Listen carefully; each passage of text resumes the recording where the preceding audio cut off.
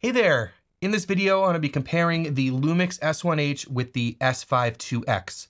Now you could easily substitute in the S5II here for the S5IIX because they're very, very similar cameras. There's only a few differences between them and we're not going to be talking about those in this video. So what I want to do here is I want to compare these two cameras and see how the older S1H stacks up against the newest S5IIX and see where there are differences or if there are any differences. Now, if you're unaware of the S1H, it is a legendary camera in not just the filmmaking community, but of course in the Panasonic Lumix community. It came out in 2019. It's actually a Netflix-approved camera. Now, I'm not gonna get into all of the details comparing these two cameras because I really just wanna focus on image quality and just sort of, like I said, the image that you can get out of these two cameras and see where they differ. All right, we'll start off with actually looking at some images and comparing them and see what they look like. So for all of these test shots, I shot everything in the 4K UHD 10-bit 422 all-I, and this is oversampled from the full sensor. I also used my Sigma Art EF 28mm f1.4 lens, which I use in most of my testing, and of course using the Sigma MC21 adapter. I shot all of this in Vlog. I used the technical conversion LUT and then graded one of them just to add a little more contrast and saturation until it looked pretty good. And I just copied that grade over to the other one. So I didn't do any color adjustments so you could see the differences between the two of them. And for all these tests, the sharpness and the noise reduction were both set at 0 in the camera. All right, starting off here with an image of me and with both cameras here. This is just Vlog coming out of the camera. This is what it looks like.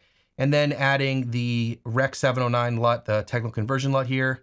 And then lastly, I graded one, like I said, and copied that grade to the other so you could see any differences here. They both look great. I think the sharpness looks pretty similar from a real world example. So let's take a look at some other ones. Here's a shot of my car. Again, I don't see many differences between these two. If you put both of these up, I don't know if I could tell the difference between the two of them. Here's another clip. Again, in terms of the colors, you can see there's a slight difference, maybe a little bit of a difference in the bokeh and the highlight roll-off, but really clearly similar. Here, a shot out in front of my house. Again, very similar. I do see a little bit of difference in the shadows there. I see a little more magenta maybe in the S5IIX. And lastly, the shot of the tennis balls. I couldn't tell the difference here between the two of them. Overall, cameras look very similar. So here we are looking at a test chart in the studio, and I exposed these exactly the same way and just applied the technical conversion LUT. Overall, I really don't see much of a difference in terms of sharpness when we're zoomed out here at 100%. So let's take a look and zoom in at 300%. I think maybe there's a slight, and I mean very slight, sharpness advantage to the S5IIX here. One thing I notice is that the whites are a little bit different between the two cameras, so we will take a look at that with some color charts. So recording the test chart here in the studio, I of course use the same lighting and exposure, 42% middle gray in Vlog. So let's start looking at the left side of the chart here to look at the luminance values and see if the log curves kind of match and sort of get the same sort of contrast and that sort of stuff. So nothing's been applied here. So I'm just going to turn the titles off here, but S5IIX on the left, S1H on the right.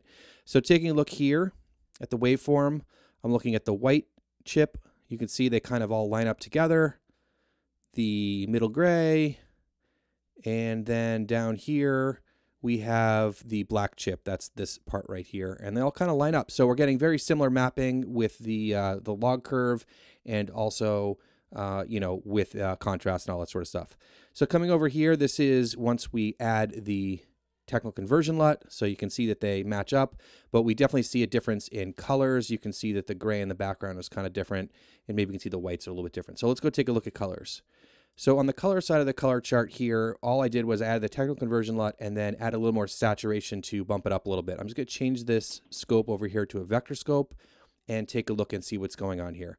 So all these things right here, this are both color charts laid on top of each other. You can see here that they are very similar, but let's talk about some of the differences. So first of all, let me turn off the S1H. So this is just the S5IIX. And then when I turn the S1H back on, you can sort of see the differences. So as I toggle S1H off and on here, let's take a look. The yellows line up. The greens do not. Looks like on the S1H, the green is pushing towards yellow. The cyan, this is right here, this is the S1H, is pushing towards blue. The blues look almost identical. The magentas are pretty close with a difference in saturation, and the reds are identical but a difference in saturation. So what I notice here is that I think the S1H may be a little bit less accurate in terms of the colors, like green shifting, the cyan shifting, the magenta, a little bit of a shift. But the big difference in terms of the saturation is that if I toggle the S5IIX on and off here, you can see that the red and magenta are more saturated. So a little bit of a difference here, but overall, pretty accurate colors coming out of these two cameras. So now let's compare the dynamic range of these two cameras. In general, I think there's three good ways of testing dynamic range, and I've talked about this in several other videos.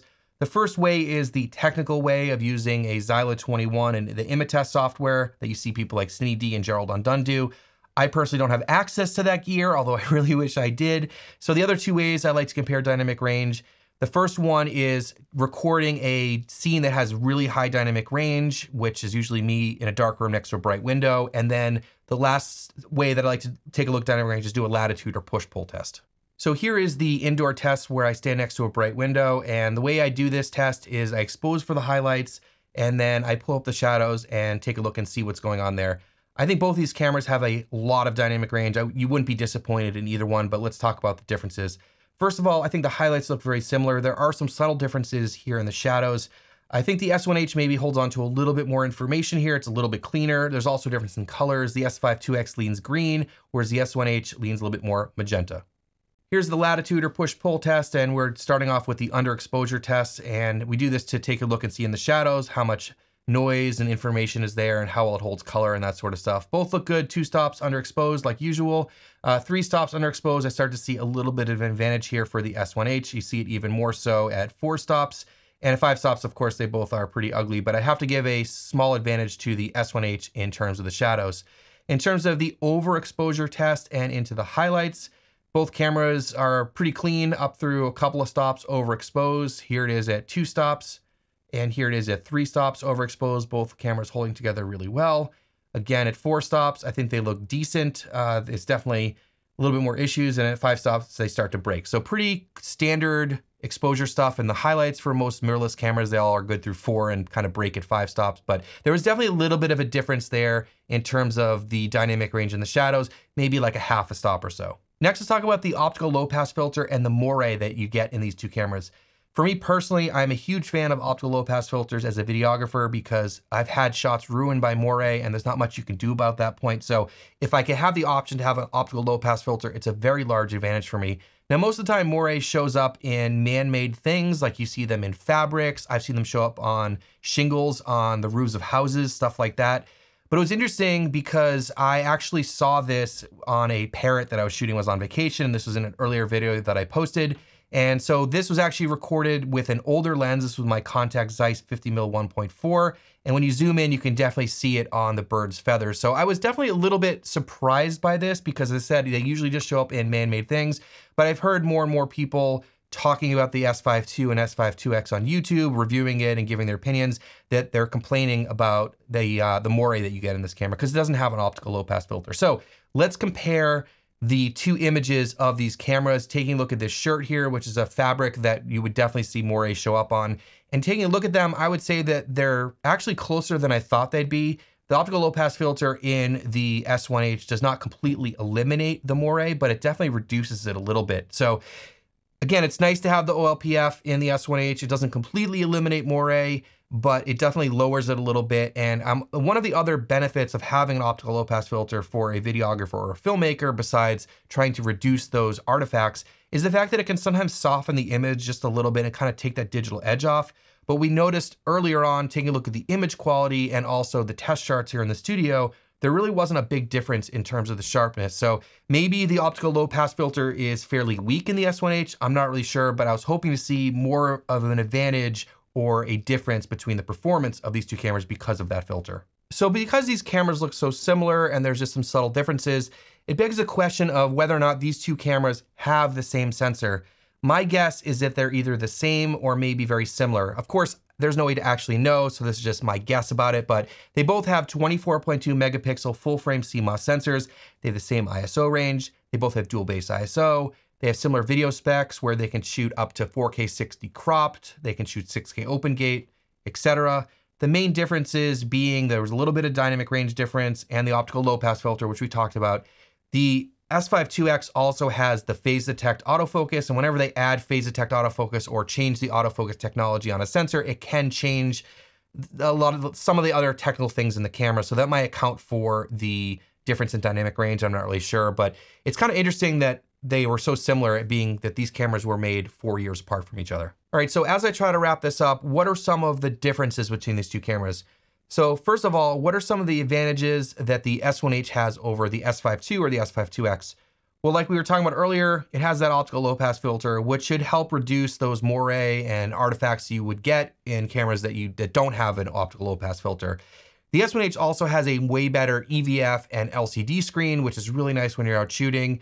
The S5IIX has phase detect autofocus, which actually works pretty well. It is also a lot cheaper and it's much smaller. I know for some people they like a bigger body, but I think in general, if you could have a smaller body, I think that is a little bit more of an advantage. Now, as of recording this, the S5II and S5IIX are around $2,000, depending on which one you get and if they're on sale. The S1H does sell for $4,000, but it has been on sale for $2,500, and you can pick one up used a lot cheaper. So if you're looking for a used S1H, you could probably get it for around the same price or maybe cheaper. So there's some differences there. But if you need autofocus, the S1H is not the camera for you. You should definitely be thinking about the S5II or the S5IIX. Now, it's really interesting to think about this in general because you have two cameras that were produced 4 years apart at very different price points that perform very similarly. I'd like to have seen more of a difference between them in the course of 4 years, but this one was sold at a much higher price point. Now, if you're looking for autofocus, of course, definitely get the S5II or the S5IIX. If you really want to try to avoid moire and the OLPF is a huge selling point for you and you don't mind using manual focus, then maybe look at the S1H. Let me know what you think about these two cameras down below. I appreciate all of you guys watching. Thank you so much. We'll see you in the next one.